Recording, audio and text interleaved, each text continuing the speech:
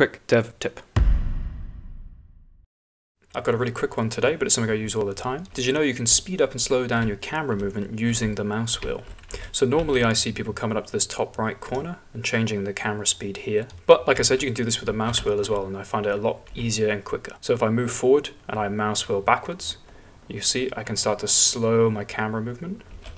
And if I mouse wheel forwards while moving constant, I'll start to speed up. Slow down, speed up. So this can be really useful if you're working on a landscape. You want to be able to move fast and do some broad work, but then you want to come in. Mouse wheel backwards to slow down, so you can work on some more detail. Mouse wheel forward again, start moving quickly. Saves a lot of clicking back and forth. So this works exactly the same way in Unreal 5. So you can come up here and use the slider, but instead we can mouse wheel backwards to slow down and mouse wheel forwards to speed up.